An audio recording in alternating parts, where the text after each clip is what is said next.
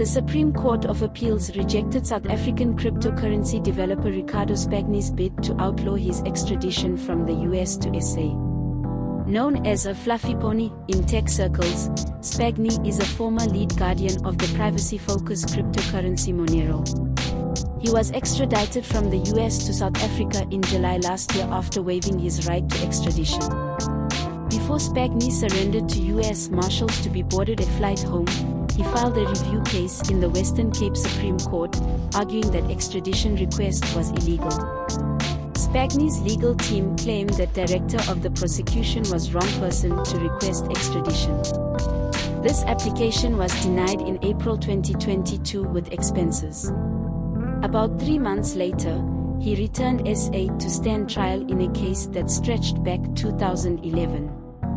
The National Prosecutor's Office accused Spagni of doing a cookie company of approximately 1.4 million rupees 12 years ago by presenting false invoices. Spagni denied the accusations.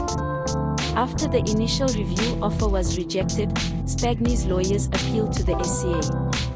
While Acting Attorney General in Western Cape claimed appeal was controversial, Spagni had ultimately agreed to extradition. Spagni argued that case should still be decided by court.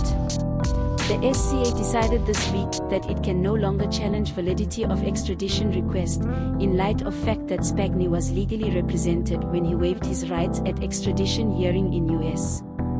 The appellant was unable to bring an action with this court to determine validity of the extradition process because it was found have no practical effect, court said in summary of its decision.